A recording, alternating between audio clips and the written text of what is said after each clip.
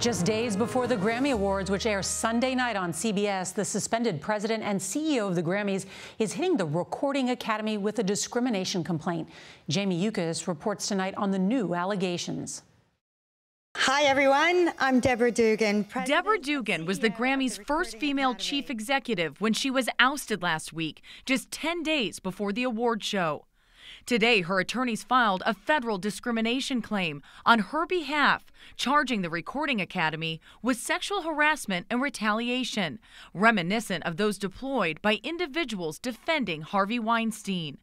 One of her attorneys represents a Jane Doe who's scheduled to testify in the Weinstein trial. Today's charge says that the Academy sought to destroy Dugan's reputation by leaking false information to the press. As recently as last month, Dugan gave interviews promising a major restructuring of the award show. In the charge, she claims there are voting irregularities when it comes to the nominating process, favoring artists with Academy connections over big names like Ed Sheeran and Ariana Grande.